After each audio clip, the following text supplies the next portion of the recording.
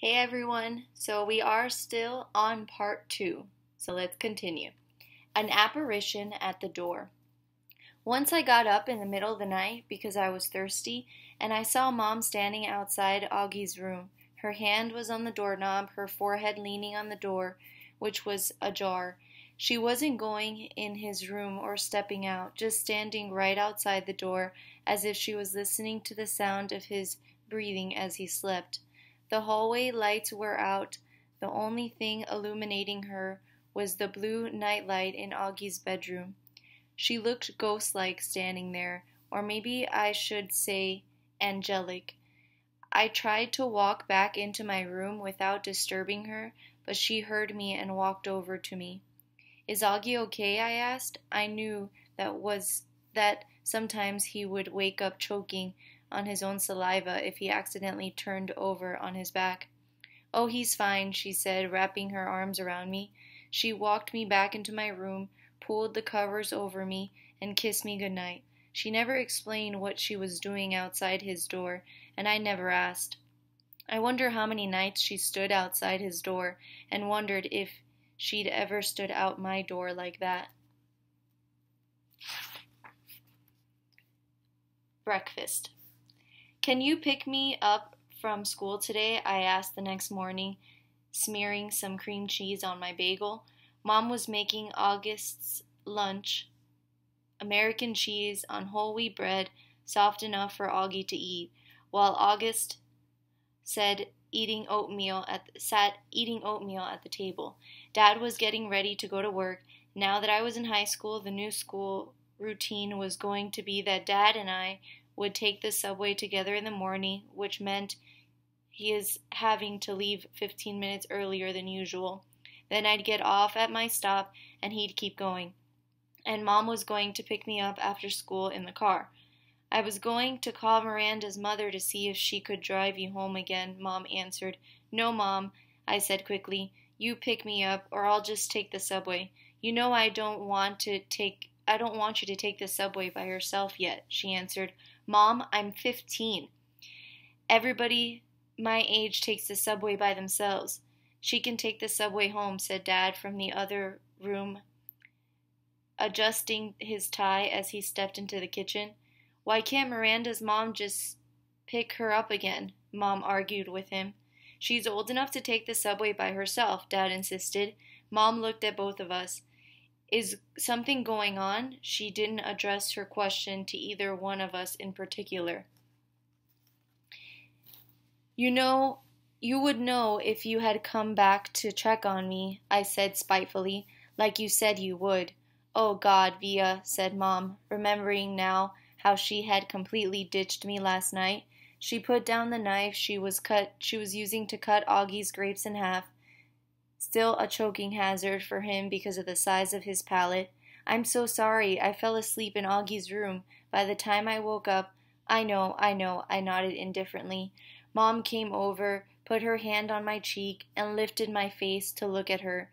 "I'm really, really sorry," she whispered. I could tell she was. "It's okay," I said. "Via." "Mom, it's fine." This time I meant it. She looked so genuinely sorry, I just wanted to let her off the hook. She kissed and hugged me, then returned to the grapes. "So is something going on with Miranda?" she asked. "Just that she's acting like a complete jerk," I said. "Miranda's not a jerk," Augie quickly chimed in. "She can be," I yelled. "Believe me." "Okay then, I'll pick you up, no problem," Mom said decisively, sweeping the half grapes into a snack bag with the side of her knife. "That was the plan all along anyway. I'll pick Augie up from school in the car and then we'll pick you up. We'll probably get there about 3:45. "No," I said firmly before she'd even finished. "Isabel, she can take the subway," Dad said impatiently. "She's a big girl now. She's reading War and Peace, for crying out loud." What does War and Peace have to do with anything?" answered Mom, clearly annoyed. "It means you don't have to pick her up in the car. She's a little girl," he said sternly. "Via, are you ready? Get your bag and let's go. I'm ready, I said, pulling on my backpack. Bye, Mom. Bye, Augie. I kissed them both quickly and headed toward the door. Do you even have a Metro card? Mom said after me. Of course she has a Metro card, answered Dad, fully exasperated. Yeesh, Mom. Stop worrying so much. Bye, he said, kissing her on the cheek. Bye, big boy, he said to August, kissing him on the top of his head. I'm proud of you. Have a great day. Bye, Daddy. You too. Dad and I jogged down the stoop stairs and headed down the block. Call me after school before you get on the subway, Mom yelled at me from the window. I didn't even turn around, but waved my hand at her so she'd know I heard her. Dad did turn around, walking backward for a few steps. War and peace, Isabel, he called out, smiling as he pointed at me. War and peace. Genetics 101. Both sides of Dad's family were Jews from Russia and Poland. Papa's grandparents fled the pogroms and ended up in NYC at the turn of the century. Tata's parents fled the Nazis and ended up in Argentina in the 40s. Papa and Tata met at a dance on the Lower East Side while she was in town visiting a cousin. They got married, moved to Bayside, and had Dad and Uncle Ben. Mom's side of the family is from Brazil, except for her mother, my beautiful grands, and her dad, Agosto, who died before I was born. The rest of Mom's family, all of her glamorous aunts, uncles, and cousins, still live in Alto Leblon, a ritzy suburb south of Rio. Grands and Agosto moved to Boston in the early 60s and had Mom and Aunt Kate, who's married to Uncle Porter. Mom and Dad met at Brown University and had been together ever since. Isabel and Nate, like two peas in a pod. They moved to New York right after college, had me a few years later, then moved to a brick townhouse in North River Heights, the hipsy stroller capital of upper Manhattan, when I was about a year old. Not one person in the exotic mix of my family gene pool has ever shown any obvious signs of having what August has. I've pored over grainy sepia pictures of long dead relatives in babushkas, black and white snapshots of distant cousins in crisp white linen suits, soldiers in uniforms, ladies with beehive hairdos, Polaroids of bell-bottomed teenagers and long-haired hippies, and not once have I been able to detect even the slightest trace of August's face in their faces. Not a one. But after August was born, my parents underwent genetic counseling. They were told that August had what seemed to be a previously unknown type of mandibulofacial dysauxis caused by an autosomal recessive mutation in the TCOFI gene, which is located on the chromosome 5, complicated by a hemifacial microsomal characteristic of OAV spectrum. Sometimes these mutations occur during pregnancy. Sometimes they're inherited from one parent carrying the dominant gene. Sometimes they're created by the interaction of many genes, possibly in combination with the environmental factors. This is called multifactorial inheritance. In August's case, the doctors were able to identify one of the single nucleotide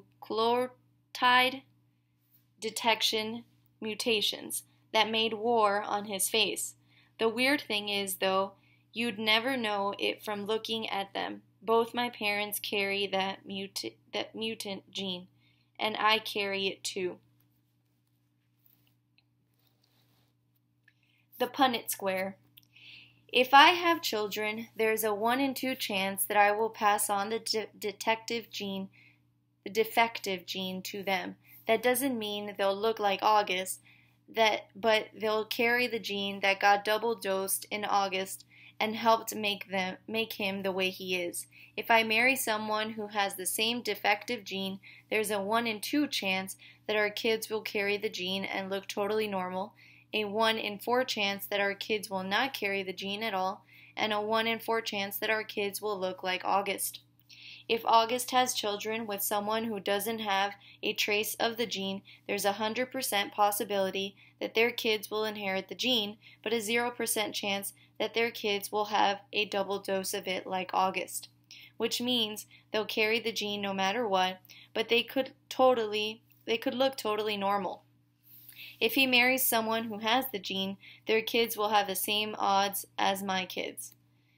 This only explains the part of August that's explainable.